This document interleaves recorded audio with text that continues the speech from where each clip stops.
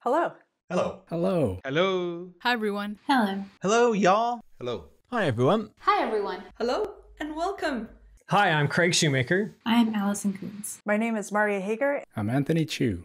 My name is Christian Wamba. My name is Guy Pojarny. My name is Gwyneth Pena. My name is Mark Duiker. My name is Peter Cooper, and I'm the editor of Serverless Status. My name is Nitya Narasimhan. I'm Simona Coten. My name is Burke Holland, and I'm going to be Speaking with Anthony Chu About durable functions. Well, come join me and Anthony Chu so you can learn how you can make a difference in Azure Functions in both the runtime and the docs. My talk is one of the community on-air sessions, and I'm going to focus on serverless storytelling. Where we would show you how to take an existing Express Node.js based API and refactor it into a serverless API with Azure Functions. The topic I'll be covering is serverless security and how to build secure functions without slowing down. I'll be sharing how Hasura uses serverless functions for data federation, extending a GraphQL API to seamlessly include data from any data source.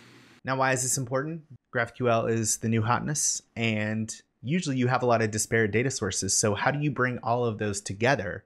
I'll be leading a community discussion session along with Jeremy Daly and Microsoft's Simona Coten. I think the community should be At Microsoft Create serverless. Because of three things. The lineup of community speakers is amazing, and we're covering so many topics that I know I'm also going to come out of this having learned something. Serverless is the easiest and funnest way to build applications. there's something that you can learn, and there's people that you're going to be able to network with.